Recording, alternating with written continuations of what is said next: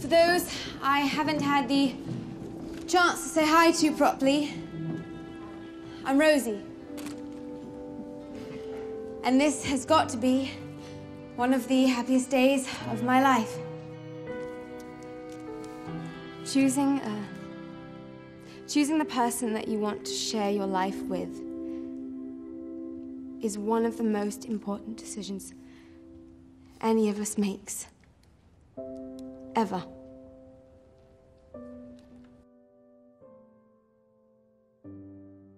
You invited me to the school dance. What did you say? No, obviously. I'm going with you. Not Bethany. Fuck! She wants me to take her to the dance. Really?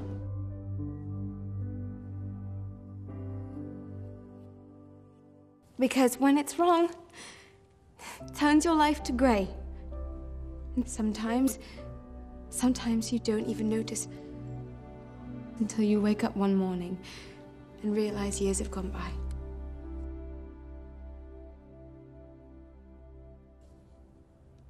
We both know about that one, Alex. Your friendship has brought glorious technicolor to my life. It's been there even in the darkest of times. And I am the luckiest person alive for that gift.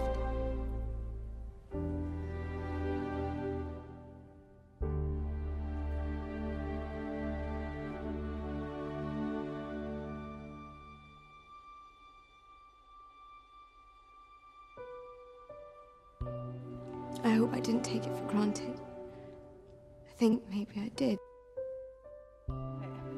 It never happened. Alex, okay, you can't tell anyone. Look, if you reject him now, he's gonna make it his life's mission to go out there and meet the most perfect, beautiful girl in the world just to try and get over you. He'll end up marrying this other woman and spending the rest of his life with her. And, you know, he'll tell himself that she's perfect. He really must be happy. She won't be you. Because sometimes you don't see that the best thing that's ever happened to you is sitting there, right under your nose.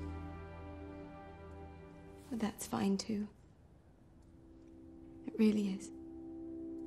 I wanted to see you, for Christ's sake, you're my best friend.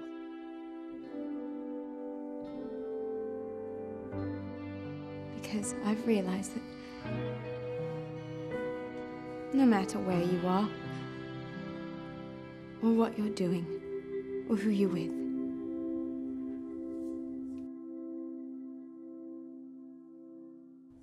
I will always,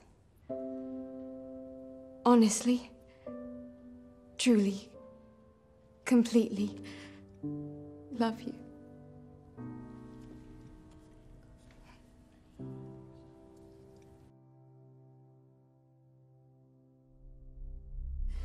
To the bride and groom.